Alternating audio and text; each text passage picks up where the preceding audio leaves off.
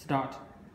Open the case and take off the gross meter. Take out the calibration board and take out the paper.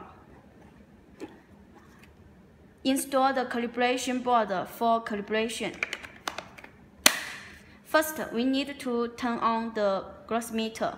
Long press the button.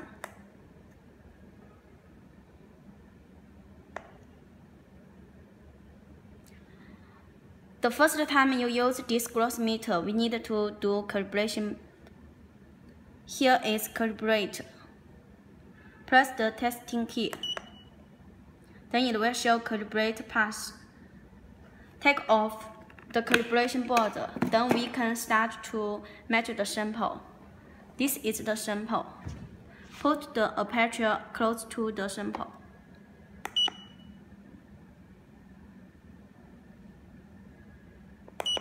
It will show its data. This menu can show file data here. When you need another function, press menu here. Data to check the data and delete data.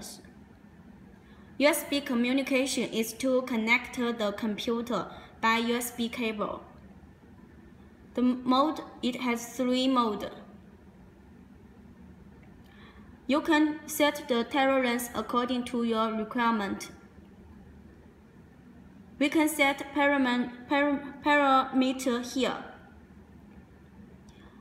And if you need to do average measurement, set here.